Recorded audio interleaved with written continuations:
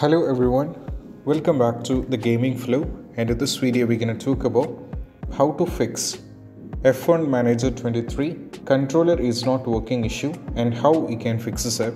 So let's dive into the workaround. The first one, when you're having this issue, all you have to do is we just need to go over here in the start, click on this one, click on this one, and we have to go for the restart. So do a simple restart. This is what you have to do as the first step. Because for many of the users, when they do with the restart, sometimes a simple issue can be fixed by the restart. So you can try with the restart and you can go ahead. If restart is not working, do not panic. We can move to the next step. Next step is all about we have to disable and enable Steam input. For disabling and enabling the Steam input, first we have to go over here in the game, right click over here and go to the properties, go to controller. And now as you can see over here, this will be like by default in use default setting. So first thing, you can either keep to enabled Steam input and launch the game. If enabled Steam input is not working, we can change this to disabled Steam input. So you can either go for enabled Steam input and also you can go for disabled Steam input. You can keep any one of the thing. So if you're on the enabled Steam input, once you keep the enabled Steam input and try launch the game, if enabled Steam input is not working, we can move to the disabled Steam input and we can try launch the game. So either the thing will be completely working fine. So if that is not working, we have to move to the next step. Next step is nothing but we have to disconnect all other peripherals such as mouse, joystick, Logitech pads, wheels, etc. which is already connected. Remove everything from the USB port.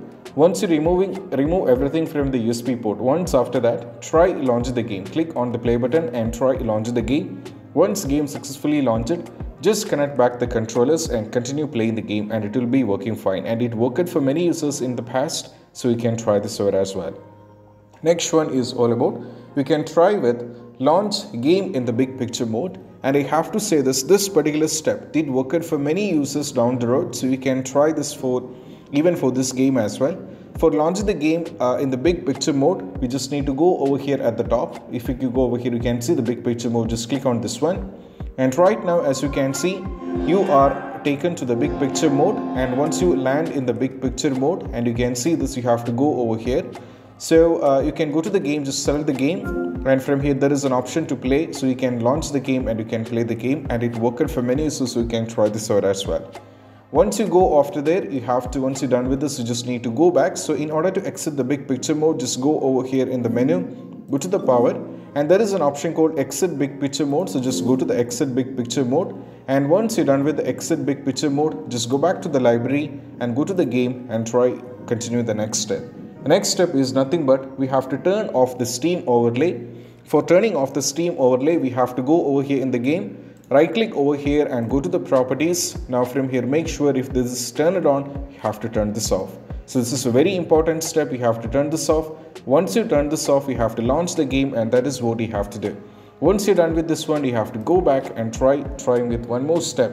That is all about you have to always use wired controllers. If you're depending on the wireless, you will be all the times having down the road issue with the controller. So always use wired controllers. Once you're done with this one, we have to move to the next one. That is all about we have to use Xbox controller.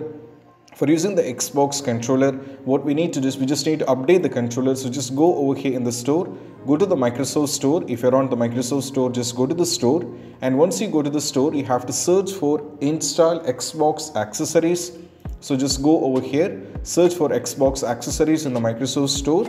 And over here, you will be getting the Xbox accessories. So if it is not installed on your PC, try downloading this and installing. And if it's there, you can open this and update the controller. And after you updating the controller, just close this and go back to the game and try launch the game. Most probably when you try this, the issue regarding this particular controller is not working or it's not detected issue will be completely fixed. And I hope this video is helpful, and if you find this video helpful, don't forget to subscribe and click on the bell icon for more notification. See you soon in the next video. Peace out. Bye bye.